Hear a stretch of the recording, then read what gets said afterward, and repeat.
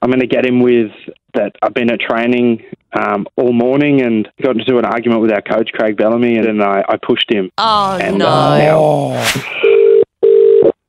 Hello. I did something at training this morning. I shoved Craig. I pushed him, I shoved him.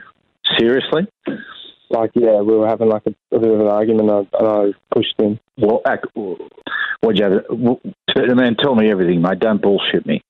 I wasn't training. I got a couple of errors, and I was getting a bit angry, and he was getting a bit angry at me for disrupting the training session. And then we went into the locker room after to get changed and have a shower, and he came in and in front of all the boys was just tearing shreds off me, and he was saying some personal things, and he's saying I was mentally weak and I was soft, and I went to apologise to his room. I went up to his room a bit earlier after training, and then I was knocking on the door and I was saying, mate, can I just have a chat with you? And he was just telling me to fuck off. Look, mate, you pushed your coach. Yeah, but you're on his side. I just get the feeling you're not telling me everything. You've just been a little bit off. And my opinion, I reckon your probably attitude stinks. You've done the wrong thing, mate. And I know you've got a bad temper, but it's ridiculous. So if you walk in there, mate, you just got to be ready. You got to be mentally ready if they decide to get rid of you. Dad, can't you help me out at all? Well, I can't help you out.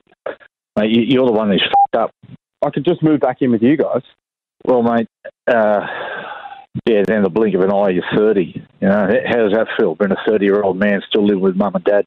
I don't really mind. I love this, but well, mate, it might be a case of, mate, you just welcome to the real world. You might be searching for a new job, mate. So you need to go buy a shovel or a plunger or something, mate. But fuck off. You don't even know how to use a plunger, right? You've never even taught me how to use a plunger. Yeah, good.